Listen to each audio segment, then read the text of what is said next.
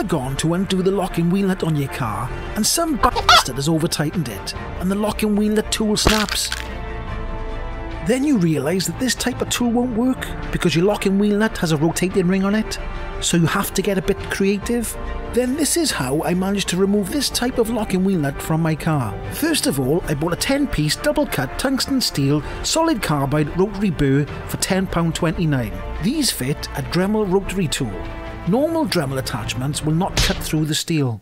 Get a screwdriver and wedge it against the locking wheel nut rotating ring, otherwise it will just spin around.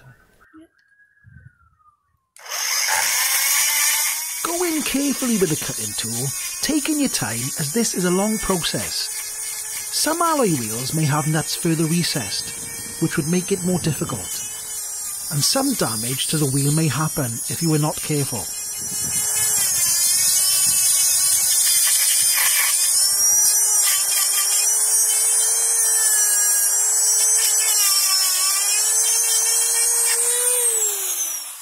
You can see here that I have cut through the outer steel ring. After cutting through the steel ring, you will need to hit it with a punch to loosen it enough to remove.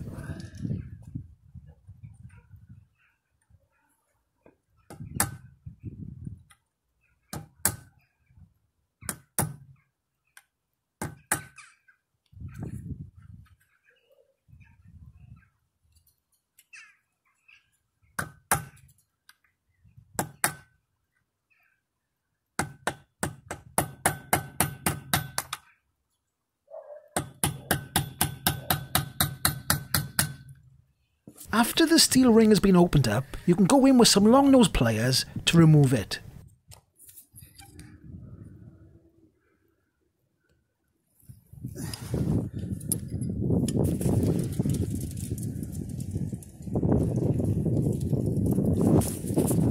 I'm using an 18mm 12-point socket to bang over the locking wheel nut, and it must be a tight fit.